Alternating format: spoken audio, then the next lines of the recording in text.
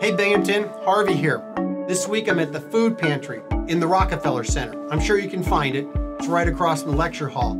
We've got lots of stuff here, so if you're struggling with food insecurity or just hitting hard times, stop by and pick something up. From toilet paper to peanut butter, they've got just about anything here. And I want to thank all those people who have made donations of food and of money so that we can stock the food pantry on a regular basis. These are challenging times, and we know that.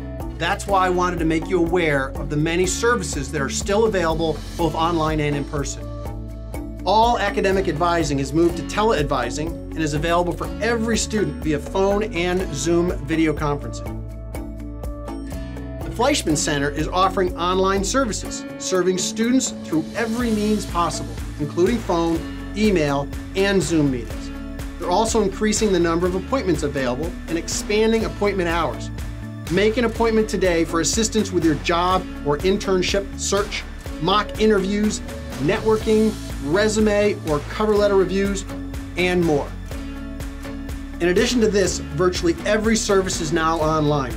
If you're looking for someone to talk to, the University Counseling, MHOPE, the Care Team, the Q Center, tutoring, the Writing Center, you name it, our staff are all online and ready to assist. Simply click the link in the caption, either below or above this picture, to find those services.